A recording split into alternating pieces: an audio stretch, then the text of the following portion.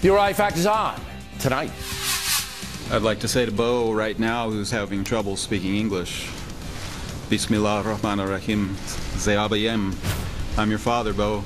Tonight, a Factor investigation. Is the father of Sergeant Bo Berdahl an Islamist sympathizer? Did the sergeant actually desert? And did President Obama break the law by making this deal? It's like a bomb went off in the room. If he didn't have surgery within days, he would die. Fox News anchor Bret Baier explaining how his 6-year-old son survived a devastating heart ailment. Bret will be here tonight. Also ahead, Bernie Goldberg on the Hillary Benghazi book revelation, and Waters on who Americans love and who they loathe. Sharpton. Al Sharpton. I think he's sneaky, conniving. Just don't trust him. Caution, you are about to enter the no spin zone. The Factor begins right now.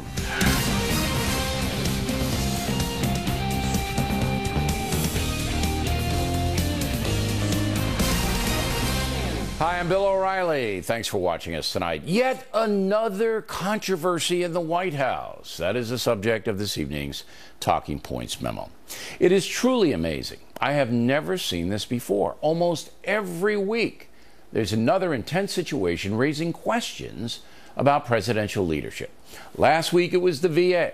This week, a trade with the Taliban to get an American soldier released from captivity. 28-year-old Sergeant Bo Berdahl was captured by the Taliban in Afghanistan on June 30th, 2009. Apparently, he slipped out of his camp, and the terrorists grabbed him. Over the weekend, the president made a deal with the Taliban to have the sergeant released immediately. In return, 5 top Taliban terrorists who were held in Guantanamo were flown to the Gulf nation of Qatar, where they will eventually be repatriated back to Afghanistan. Taliban leadership has proclaimed the deal a huge victory. So, this is yet another troubling situation for the president. First of all, Mr. Obama signed a law late last year that says Congress must be given 30 days' notice before any detainee at Guantanamo can be released or transferred. But there's some wording in the law that gives the president some discretion. In this case, the president says he had to act quickly because Sergeant Bergdahl's health was deteriorating in captivity. Second, the sergeant was captured under very mysterious circumstances. Colonel David Hunt will tell us about that in a moment. Third, and this is the most important aspect of the story, by trading 1 American for 5 terrorists, that might encourage Americans to be kidnapped all over the world. It has been U.S. policy not to bargain with terrorists, but the president made an exception in Bergdahl's case. Reaction? Fast and furious. I do think that these 5 who were really on the far end of the spectrum of bad guys in Guantanamo, this is really problematic. For the long term, this is going to strengthen the Taliban. Our hand is obviously weakening there. It is disturbing that these individuals would have the ability to re-enter the fight, and they are big, high-level people, possibly responsible for the deaths of thousands. They are also war criminals, these men. Some Republicans are also calling for an investigation into Mr. Obama's conduct, citing the new 30-day law. But the Obama administration says it did nothing wrong. First of all, we didn't negotiate with terrorists. As I said and explained it before, Sergeant Berdahl is a prisoner of war. That's a normal process in getting your prisoners back. In war, things are always dangerous, and there are vulnerabilities, as there are around the world. In addition to politics, there is the emotional part of this story. Sergeant Bergdahl's parents from Idaho met with President Obama at the White House on Saturday to support their son's release. Most parents would do that, despite the intense political ramifications. But it is Robert Bergdahl, the father, who is also engendering some controversy. He has learned to speak Pashto, the language of the Taliban, and looks like a Muslim. He's also somewhat sympathetic to Islam, actually thanking Allah right in front of the president. Mr. Bergdahl, in addition, had a message for his son, who's now in Germany being treated by the U.S. military. I'm proud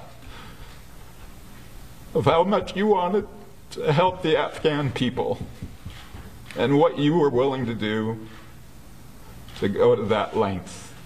I'll say it again. I'm so proud of how far you were willing to go to help the Afghan people. And I think you have succeeded. So the story is very complicated. A number of reports today imply Sergeant Bergdahl may have deserted his unit in Afghanistan, and there is reportedly correspondence between him and his parents saying how disillusioned he was with the Afghan war, blaming America for much of the carnage over there. Again, Colonel Hunt has the inside story coming up.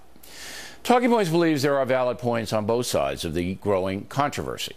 There's no question that President Obama's actions will make things more dangerous for Americans abroad, especially in the Middle East and Africa. But what do you do when you can save an American soldier being held in captivity for 5 years? Do you walk away, possibly consigning the soldier to his death? I believe the administration when it says it had to act quickly. A 30-day waiting period with thugs like the Taliban could have easily turned into a fracas. But in war, hard decisions have to be made. And these 5 Taliban terrorists, war criminals, will kill again. There's no question about that. They are extreme haters who will be welcomed back to the jihad with enthusiasm. Secretary Hagel is wrong when he says this is a simple prisoner of war exchange. It is not. These are top Taliban leaders, enemies who bring death and destruction to thousands. Therefore, if I had been president, I would not have made the deal. But there's a caveat. President Obama wants to open avenues of negotiation with the Taliban. He wants a ceasefire in Afghanistan. And by opening communications over the sergeant, the president sees an opportunity. But if history is any indicator, the Taliban will never stop fighting because they don't have anything else to do. They are armed, fed, and paid by other jihadists. They sit there in the mountains of Pakistan plotting death and the reinstitution of an Islamic State in Afghanistan. Why would they ever stop? So once again, America is in a nearly impossible situation, with Sergeant Bergdahl caught in the middle of it.